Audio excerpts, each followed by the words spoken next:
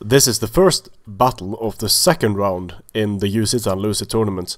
I hope you've been enjoying the battles you've watched so far. I have.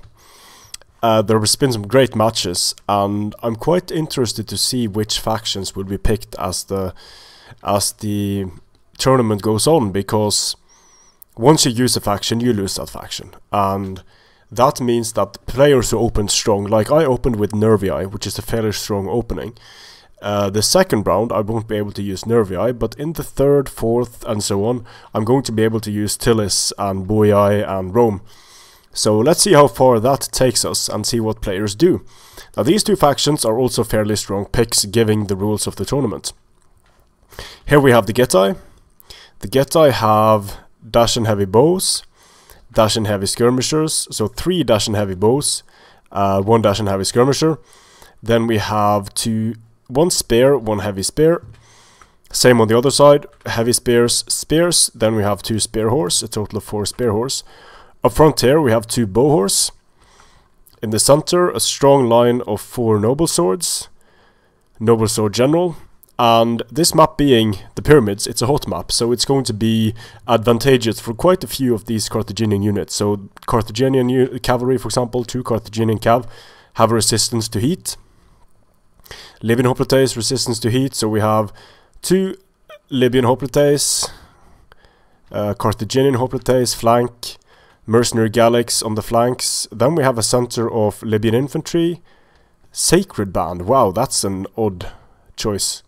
And some more Libyan infantry. So max 8 melee infantry units, a front line of 2 late Libyan hoplites, and of course the mercenary Balearics.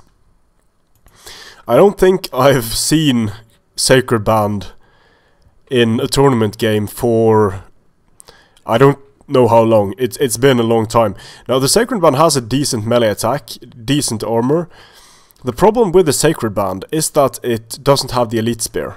It doesn't have the armor piercing of the elite spear, so it only has 5 armor piercing damage, and that becomes a very real problem against units like Thorax hoplites. So in my opinion, Sacred Band are a bit overpriced for what they're able to do on the battlefield. Carthaginian hoplites, not much worse than the Sacred Band, to be honest, especially not when you consider the price. So the noble swords will trash Libyan infantry on the charge, but blocking their charge and getting the Libyan infantry in, because the special thing about Libyan infantry is basically like Roman infantry, but it has better armor piercing damage. Now 6 armor piercing damage compared to 4 armor piercing damage might not seem like much, but it can add up. The problem is they have reduced base damage.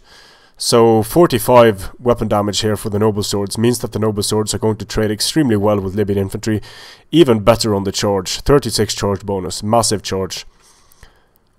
Will be able to take down a lot of Libyans, and this bears special mention because the Libyan infantry, if you add up weapon damage and charge bonus, you get to let's see, 54, a total of potential damage of 54, while these noble swords, they have a potential damage on the charge of 81.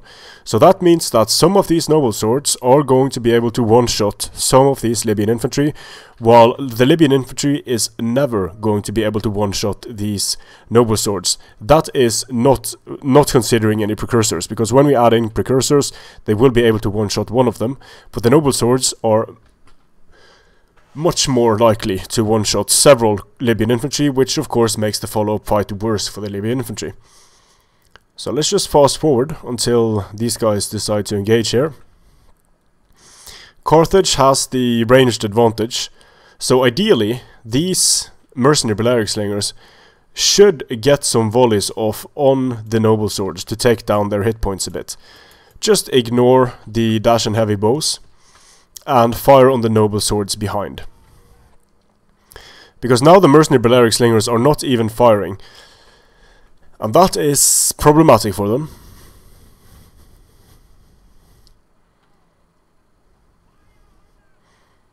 because even though the Dacians are firing on the mercenary Balearics, and now the mercenary Balearics are starting to return fire, but I really think they should ignore these bows, not trade with the bows, and just focus on the noble swords. And especially firing on not focusing fire like this is not a good way to trade in skirmish fights, because you need to get the units off the field as quickly as possible. Now the Dacian heavy bows are losing quite heavily against the mercenary Balearic slingers. Mercenary Balearics, of course, they have shields, they have higher armor penetration, so the Dacian heavy bows will take a lot of damage. Some sneaky bow horse running towards the back of Carthage here, and getting some free shots off here, killing... What are they killing? They're actually killing the general's bodyguard. Took him down quite heavily there. So not the best opening for Carthage. Spear horse go in frontally, knock down the late Libyan hoplites, and get into the mercenary Balearics. Now they are going to get hammered by precursors, but could be argued whether that was worth it. Do a bit of damage to the Libyans in exchange and do a bit of damage to the mercenary Balearics in exchange for about 19 spear horse. Not a horrible charge by any means. And that's the issue with Spaghetti Alliance. You are going to be not going to be able to stop cavalry charging you frontally. So the Carthaginian general is taking damage still. The bow horse, 18 kills here. 32 kills. So the Carthaginian cavalry has taken a lot of damage. Well, not the Carthaginian cavalry, but the Carthaginian general's bodyguard has taken a lot of damage. Getae moving up on the flanks. Need to be a bit careful here. There is some Dacian heavy skirmisher support, which could come in handy if these mercenary Gallics decide to throw precursors. But the Carthaginian general's bodyguard needs to be very careful here, because the general of Carthage could just die. And although there are quite a few disciplined troops, losing the general this early, like if the first unit you lose is the general's unit, then you are in trouble. The bow horse come under fire from Balearics. But what could happen now is that these Dacian heavy bows could actually be in range of the general's bodyguard very soon, but it looks like they don't really need to, because the general's bodyguard is dying. So the Balearics haven't been able to screen effectively. We get another charge here from Spear Horse into mercenary Gallics. And here comes the main engagement. Late Libyans rushing into noble swords to rob them of their charge bonus, sending in the Sacred Band as second line. But they are going to get charged, and they're going to die quite rapidly. Libyan infantry running in as second line, nicely done here. Here the heavy spears get a charge against Libyan infantry, but Libyan infantry should have no problems there. This is a problem though. Spear Horse rushing into the back of Carthaginian hoplites. The general is off the field for Carthage. Well, he isn't completely off, but he's he's dead actually. So very, very poor start for Carthage here, losing the general. And that's going to be a problem. The Sacred Band losing decisively, of course, against the noble swords. Libyan infantry getting some kills now against the noble swords, but the noble swords should be able to take it easily in the extended melee. Carthaginian hoplites getting around the heavy spears here, and the heavy spears are going to lose. But this is what it's all about. It's all about the central engagements with the noble swords and the cavalry that Getae has in the back of Carthage, because those rear charges when the enemy general is dead they're devastating.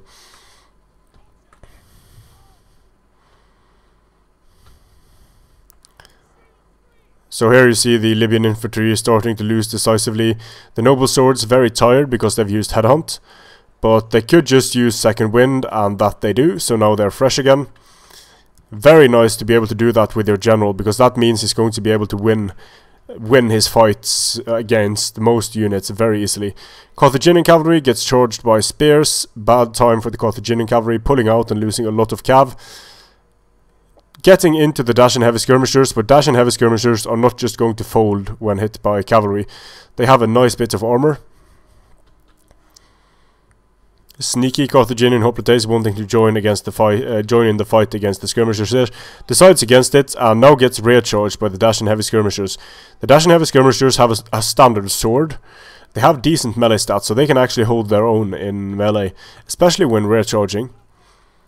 But you can see what happens to the Libyan infantry. The Libyan infantry does a decent job against the noble swords, but they can't be expected to win.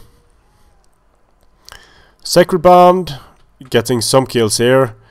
The Libyan infantry getting slightly less kills for much cheaper than the Sacred Band. But it would be amazing if Carthage was able to tank this out. The Noble Sword General winning decisively against Libyan infantry, and there's still infantry support for Getae in the back here. Carthage starting to waver and lose in the center with the Libyans, and once the Libyans are gone, it's going to be very hard for Carthage to support these fights. Getting a frontal charge now in against the noble swords. Libyan infantry get a nice flanking attack against the noble swords. Libyan hoplites screening away the spear horse, but there are so many Getae units, even these Dacian heavy bows now joining the fight. This could go well though for the Libyan infantry. We have almost full strength Libyan infantry up against noble sword with 80 men. So if Carthage has any units available, well, it looks like they don't have any units available to support the fight, unfortunately for Carthage. The Libyan hoplites losing quite heavily, and at this point there's just nothing Carthage can do. Everything is engaged aside from this unit, and wave after wave of Getae troops rush in to join the fights. So let's see, the Dacian heavy skirmishers, 69 kills. They should be able to get some kills in melee here against the Libyan infantry. Battle rhythm was used here by the noble swords. Now they can use second wind to get their 206 kills. Very nice job by the noble swords.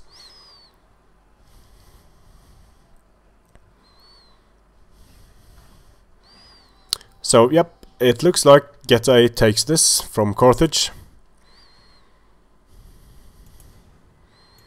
Costly victory for the Getae. Danko was commanding the Getae.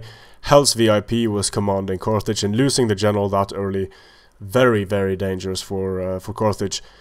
Some of the Libyan infantry does a decent job. The Sacred Band did an okay job, but look at this, 188 kills for Dacian heavy skirmishers. 208 to 199, 73 and 112 kills. The bows do a very good job as well, and the mercenary Balearics just didn't do what they needed to do in this battle. They one at the back to screen away the bow horse would be fine, and two more firing frontally, just focusing on the noble swords. I think that would have been a lot better for Carthage, because if you don't have elite swords yourself, or if your elite swords are worse than your enemy's elite swords, then you really need to damage the enemy's elite swords before you engage with your inferior swords. You need these guys to have reduced hit points before they join the fight, or they're going to just slaughter units like these Libyan infantry. And Libyan infantry are nice infantry units. It's just that they cannot hang with barbarian infantry when charging them head on. So a good idea to have some Libyan hoplites to blunt charges and such. But Carthage could actually bring more melee units here. With the max 8 melee units, and let's see, Carthage could actually bring a lot more melee than they did in this particular case. So the thing with the mercenary Gallic warriors is that mercenary Gallic warriors are worse than the mercenary Celtic warriors, because they only have a 20 charge bonus. They have a slightly higher melee defense, so they are better second line infantry. Samnites could also be an option for Carthage. So let's say they bring 2 Samnites, let's say they bring 2 mercenaries Getae, and that's it for the melee. Now you can't spend anything more on melee. You're going to bring some late Libyan hoplites for engaging spears and cavalry. Personally, 2 mercenary Balearics would be enough for me. Carthaginian cavalry is a good choice, especially on that map. And now you have 840 left that you can spend on whatever, really. You could, for example, take out 1 mercenary Getae, bring in an additional mercenary Samnite, and now you have funds for either a an additional skirmisher, an additional cavalry unit. A lot of things you can do with Carthage, just as long as you're aware that you need to damage the enemy elite barbarian swords before you charge into them. So having an elite sword yourself could potentially help, but then again they are very expensive, so I would probably prefer something. If I was going up against the Getae, I would probably prefer something like this with another Balearic or just another cavalry unit, so I have more power to hunt down skirmishers and more power to stop charges frontally. But it's not certain that it would work at all, but I just think stronger melee, always good. More cav, almost always good. Cheap spears, always good. Strength and honor.